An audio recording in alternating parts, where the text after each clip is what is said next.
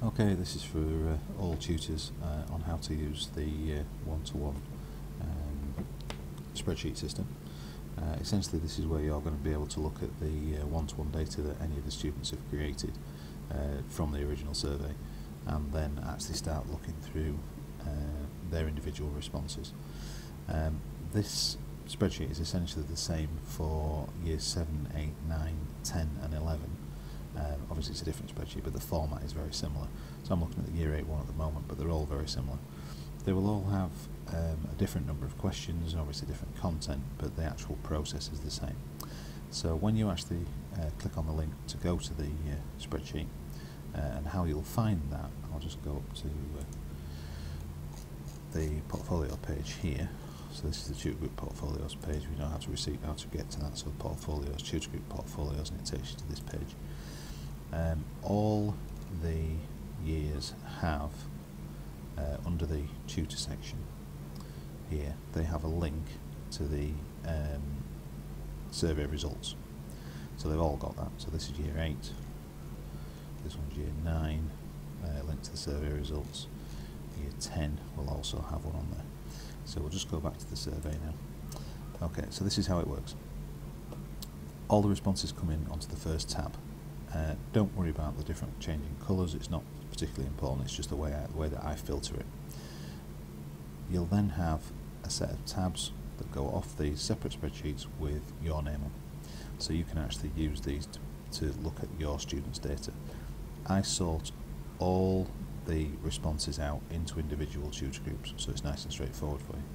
If I just go to my tab, this is from year 8.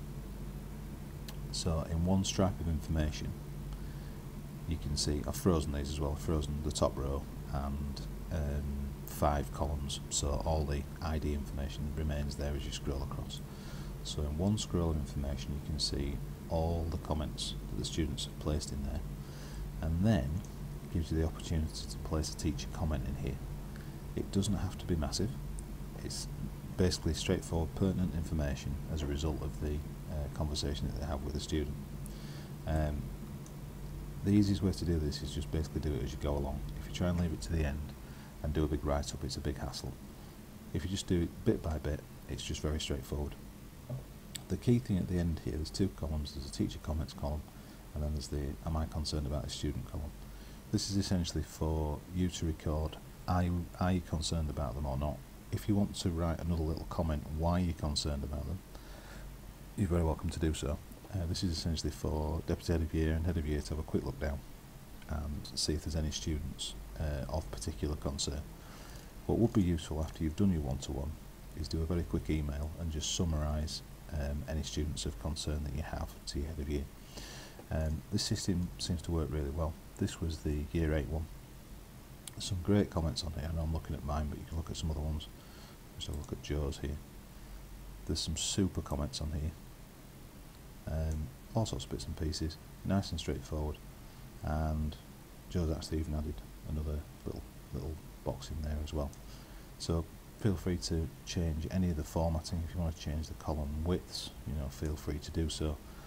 All I would ask is that you don't remove any data. Okay. Any problems, as ever, just send me an email and I'll help you out.